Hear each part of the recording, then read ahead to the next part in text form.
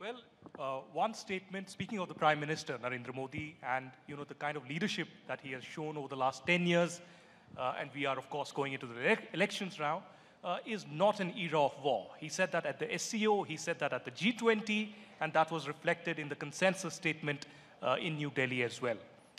I wouldn't ask you how difficult these 2 years have been, amidst these wars between Russia and Ukraine, and now for the last 5 months between Israel and Hamas, and the position that India has taken, the independent position of self-interest, and the kind of statements that we have heard from Europe, and the kind of mirror that you have shown to the world.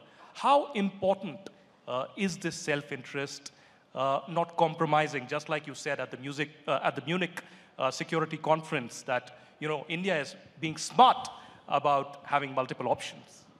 Well, look, of course, a lot of it is about self-interest, and I see nothing wrong with self-interest. All of you have self-interest you pursue every day. But at times, it's also bigger than self-interest. Say what I was speaking about Global South was bigger. We are not a country which is deeply indebted, but we do believe countries who are something should be done for them. In the case of these issues, look,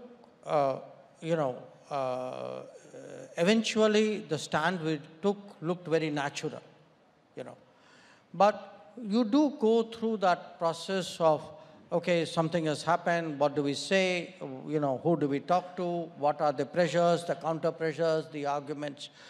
And then somewhere something gels, in all of this. I think in the case of Ukraine, a lot of it, we were, at that time, the Security Council. Okay, so the first, I was still actually on the flight back from France. I'd been meeting Macron the previous evening.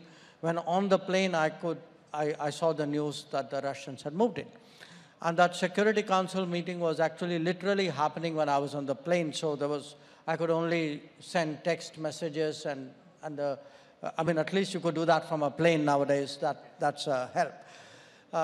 But from what initially became like a political, I would say, a formulation, what is the messaging you are doing, once you moved fairly quickly into the sanctioning stage, Europe deciding that it was going to take some counteraction, then it actually became a different set of issues arose. And those issues had implications for our national growth, for our development, for the average citizen of India.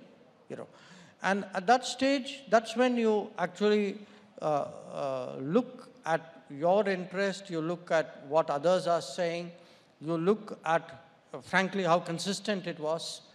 And part of our problem was that, the expectations of us here were countries who are now redirecting. They were reducing the Russia supplies. They were coming into the Middle East. They were essentially coming into markets which would have then got impacted because that's where we were buying from, who were graduating out of it, who were managing it for themselves, but were not giving you that same space. Their expectations of you was more than the demands of themselves. And that we felt was deeply unfair and challenged in a way.